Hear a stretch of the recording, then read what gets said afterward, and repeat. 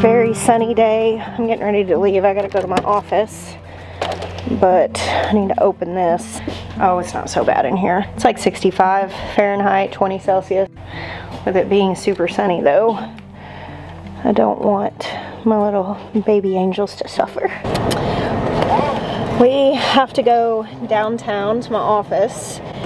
I've got to record a podcast this morning, but I'm making a stop. I'm on the hunt for something, and today's the last day I can find it before they switch out to next week's newspaper. I think I know where to go, but I'm not 100% sure. I need to go find a copy of this week's newspaper. Stop 2. One of the beautiful things about an 1,100-foot driveway is being able to pass by my lovely farm every time I leave, take a look at everything. One of the drawbacks of taking a look at everything is I almost never make it from my house and out the driveway without having to stop for at least one thing. Bosco! Bosco! You punk! He's just sunbathing. I assumed he was, but I don't want to worry about it. When ruminant animals lay flat on their side, it can be that they're enjoying the sun. It can be that they're dead. So alpacas, people always say, if your alpaca's laying on its side, it's probably dead. It's not. They sunbathe. And personality-wise, like 2 of my alpacas very rarely sunbathe. 1 does it a lot. And horses don't typically lay on their side. Like, that's not something that you really want to see. Bosco loves laying on his side. And he looks dead. Goats are the same. Like, it's an alarming thing to see a goat laying on their side. And they mostly, I can't even say mostly because they do it, but a lot of goats will hardly ever lay on their side. Let me put it that way. But like Maggie, I had a goat named Maggie, my friend Amanda has her now, and that goat loved just to lay flat in the sun. I can't tell you how many times I ran out my front door hollering her name, and eventually I know that they do that. I know that Bosco lays on his side, but when I see him there and I'm driving down the driveway and he's laid on his side looking like a dead horse, and I'm just go to the office, Jess, just go record your podcast. And I'm like, I can't. I'll be worrying the whole time that Bosco's dead. I'll be thinking that your boss is gonna call me and tell me that Bosco's dead. So I have to go holler his name. He sits up, I ruin his nap, but now I can go look for my newspaper and make my podcast in peace. We just opened a coffee business in town, so. Okay. 1, 2, and 3. Yes, ma'am. You got it, Matthew. Thank you. All right, here it is, guys. Front page. So I met Tanya, the reporter for the Twin City News down at Beulah a couple weeks ago, and did this interview, and she did a really lovely write-up on Beulah, kind of giving an idea to our community of what we're doing. And I think it's only fitting that we're here on the front page of the Batesburg-Leesville newspaper first. I've actually got some more interviews coming up for some other local area publications, so that's pretty cool. I just wanted to get a few copies of this so we can keep all of the press clippings for our business. How exciting is that? Oh, just gets me. It just feels so real. The roastery is right around the corner from my office. I'm gonna stop by and give Daniel a copy of this paper. What's up, homie? How you doing? Front page. That is epic. That's pretty good, huh? Gosh. Oh, it smells like the Lord in here. Have you been sample roasting this morning? No, I did yesterday. Oh. It's a little chilly in here. I guess that door was just open. We did it before. It's cold outside. So what are you working on today? Social media stuff? Yeah. Yeah, I'm gonna shoot a video teaching people how to do an AirPress. Nice. Took some cool photos of tea. So Nice. Nice. You want to see something really cool?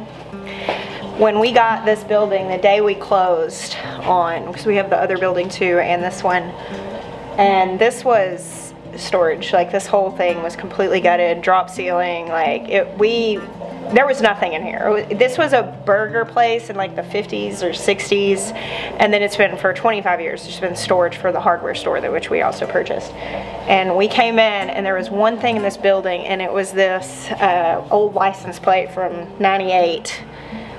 And BLH, which is beautiful. I thought that was cool. We kept it, put on the wall. And it has the Carolina Wren and Jasmine, which we put in the branding for Carolina Homestead Exchange, so it's pretty cool. I rather like that. See ya. See y'all.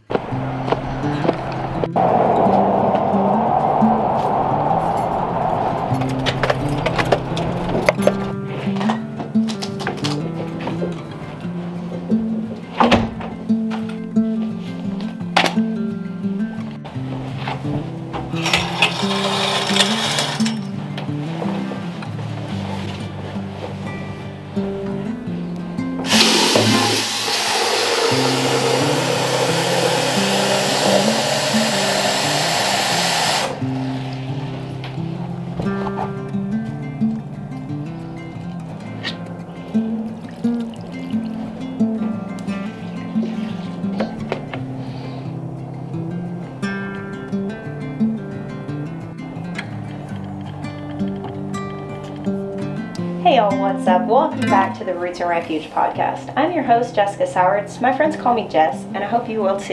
And here on my podcast, we talk about all things homesteading.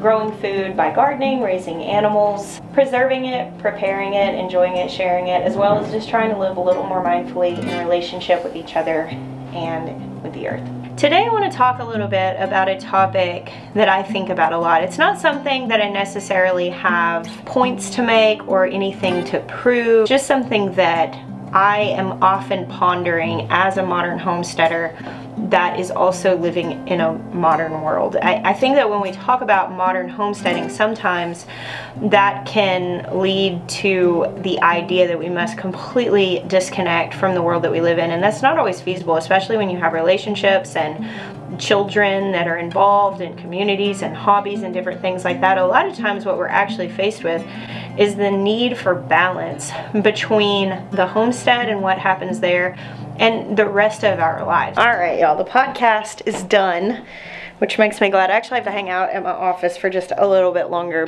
I'm waiting on a delivery, so I have to be here for another 30, 40 minutes, something like that. And the last several times I've been up here, I've just been in and out. I haven't had like a solid chunk of time, and I have some organization I need to do, so I'm gonna use the time that I have to be here with nothing else to get those things done. And I am already off to a bad start with my little ADD straightening up session because I have a bunch of seeds up here and man, they're calling to me. I want to get in those. That's gonna be my reward. Does anyone else do that whenever you like need to do chores you don't want to do and there's something you want to do and you just put it towards the end and you're like, okay, self. If you do the things you don't want to do, you can then reward yourself with the thing you want to do. I try, okay? I'm not saying that I succeed at that every time. I got a cricket for Christmas. That was my Christmas gift. And I have exactly 0 space in my house for anything like that.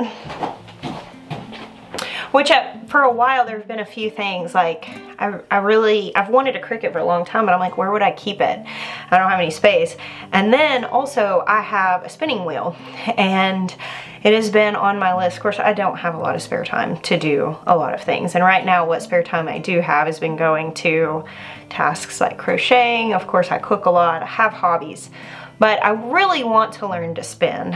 And I'll show you that in a second. I just had this like aha light bulb moment like a month and a half ago around Christmas time that I was like, oh yeah, I have like this whole space, it's mine, I can put whatever I want there. Sometimes I forget I'm the boss. Sometimes like I think of this as being Michaela's space because Michaela ships the stickers, but I can totally use the office to keep my crafting stuff. I really would like to learn to use the cricket well. I have like played with it a little bit, not very successfully. The things that I've done have not turned out great, but I'll get the hang of it. If you have any resources that you really enjoyed, if you have a cricket and you learned how to use one, would you please like leave me links? I've always really struggled when I don't have a whole lot of time to do something or learn something new, and then I'm trying to find good sources to learn, and then I click on 15 different bad videos that really are scattered or too long and they don't tell me what I need. I get really frustrated. Really fuels me to try to make better content. Oh, so this is random stuff that I brought from my house. and things like this. I'm supposed to send this to my friend Peter's daughter, who's now a year old. I bought this for her as a gift. Oh my goodness. And there are things in this basket that weren't really supposed to come from the house. This ended up getting thrown in there. This is one of the boys' little plushies from Toby Dog. My friend Morgan Gold wrote a book. I wrote the foreword in it and recorded it for the audiobook, and it's so good. And he sent this little plushie of Toby Dog for my boys, so that's got to go back to the house. Here are some bits of art that have been given to me by viewers over the years that they either made or found. And oh, this is one of my boys made this, obviously. Look at this. This is incredible. And I've saved them all, especially places that I don't necessarily have a place to put them. But one day when we open the Beulah Coffee House, I plan on decorating it with all the art that I've collected over the years for my viewers, because it's so special to me. And this is a paint by number that I bought for myself because it has these yellow Adirondack chairs. I've had this for a year too with no time. So I'm going to put it down in my office where I'll imagine one day I'll have enough time here to do it. Here's my beautiful spinning wheel. Isn't this gorgeous? This was sent to me. It's the Heavenly Hand Spinning.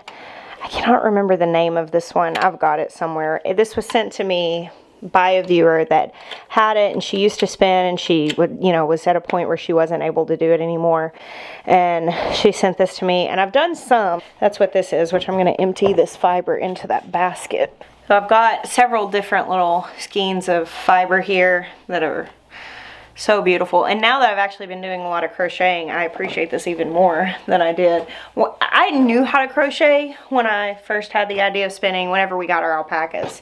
I had crocheted a good deal in high school, but it was always very basic stuff. I'd never done much patterns or working with different size yarns. It was very basic. And I wanted to spin, but I really didn't have a great idea of what I would do with the yarn. I just figured at some point I would learn how to use it.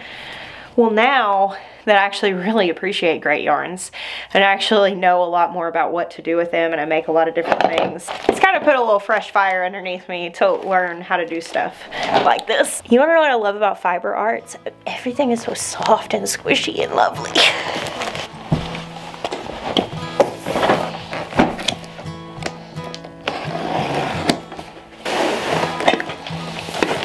Right after Christmas at, I think it was Michael's that I got this, I bought this little craft Charlie. Maybe it was at Joann, one of the big craft stores. And I bought this on sale for 20-something dollars, I think, to put down here in my office, because I knew I was going to put the craft stuff down here and I wanted a way to organize it. Oh good, it comes with the tools I need to put it together. I almost just threw their instructions right in the trash. A little revealing about the way I choose to live my life. To check myself, because I will be like, oh, a puzzle. God. Don't make things harder for yourself.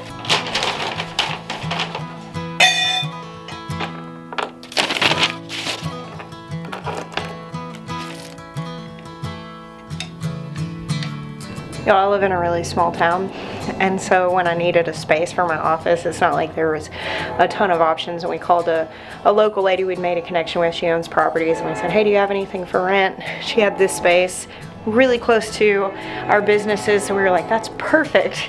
I was like, I'm gonna record all my podcast here, and I do.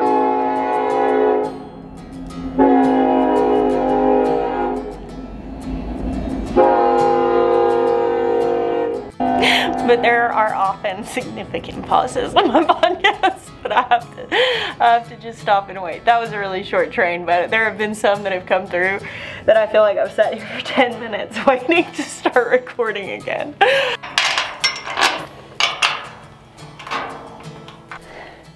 3 hours later. I'm just kidding. This only took like 20 minutes. I did break a sweat though. I gotta get back into shape or else this gardening season is going to hand me my tail in a harvesting basket. I can already tell you. In my defense, it was cold in here when I came in, so I kicked the heat on and it works really well. So it was a mixture of things. It wasn't just assembling this shelf that caused me to sweat profusely. It was the heater also. I still should probably get back into a routine with lifting before the demands of the season come calling for me. All right, here's my cute little shelf, easy to put together.